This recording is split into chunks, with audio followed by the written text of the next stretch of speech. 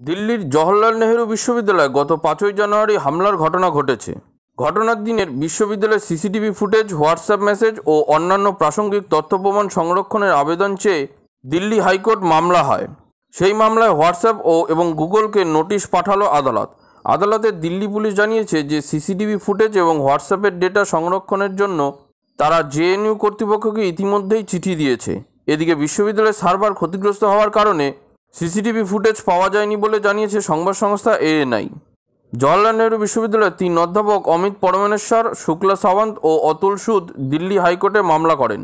তারা দাবি জানান যে সিসিটিভি ফুটেজ ও হোয়াটসঅ্যাপ মেসেজ সংরক্ষণের জন্য আদালত দিল্লির পুলিশ কমিশনার এবং দিল্লি সরকারকে প্রয়োজনীয় নির্দেশ দিক।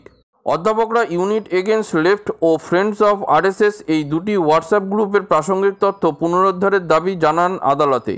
কারণ রবিবারের হামলার ঘটনায় মেসেজ, ছবি, ভিডিও এবং ফোন নম্বরগুলি যোগ রয়েছে।